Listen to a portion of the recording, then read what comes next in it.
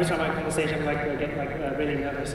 But it's my third year back at Anime Expo, and like as I mentioned before, I think Anime Expo is like a fantastic venue for spreading not only anime culture but Japanese pop culture throughout America. So this year we, for the first time, we're going to be having a fashion show, and I think we are going to be introducing more and more Japanese pop culture in the future. So it's like really exciting.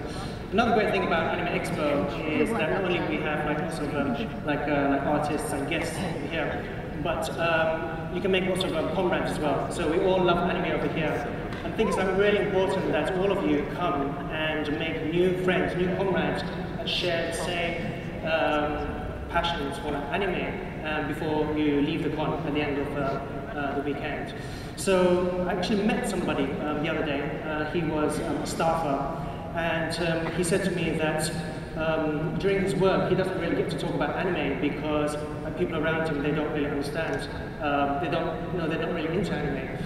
And I think that this is a great venue for like him to come along and like meet some folks who like really love anime. So another